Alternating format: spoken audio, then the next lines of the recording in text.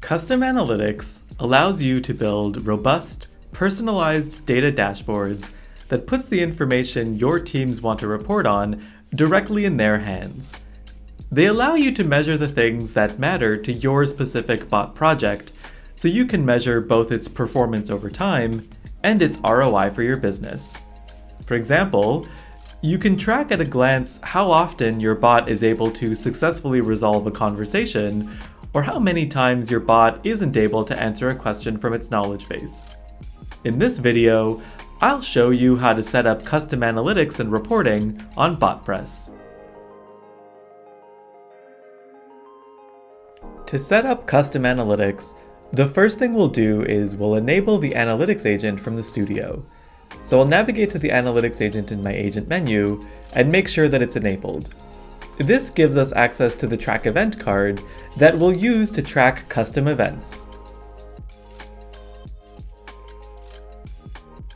Now, let's place some custom track event cards in this bot's flow. In this simple bot, all I'm doing is answering user questions based on a knowledge base.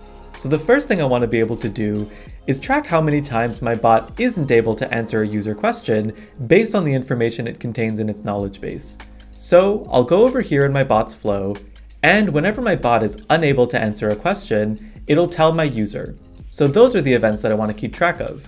Here, I'll take my track event card and place it in this node and give it a meaningful name, like no answer from knowledge base. Now, every time my bot is unable to answer a question, it'll ping this event or add 1 to its count. Let's do the same thing for successful resolutions.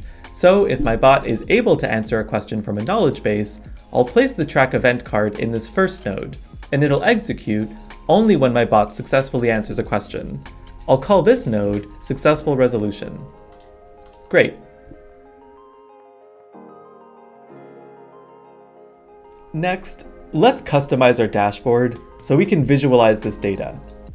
Your analytics dashboard comes pre-built with lots of useful information, like how many people are chatting with your bot, how many of them are return users, and how many messages do they send on average. You can use this dashboard to measure the efficacy of your bot project over custom periods of time that you define. Next, let's check out those custom events. For example, I can edit the source data for this chart and select those 2 custom events we created earlier as my source of data. So now, this chart is reporting on those custom events that we defined. So here, I can see how many times each of these events happened. In other words, how many times was my bot able to answer a question versus how many times did it not have an answer in its knowledge base. With custom analytics, customer success can report on the amount of resolutions a bot was able to produce, or sales can report on the number of leads generated through a specific bot. By tracking what matters to your bot project, cross-functional teams benefit from accurate reporting and increased transparency on a bot's ROI. Pretty cool! Happy bot building!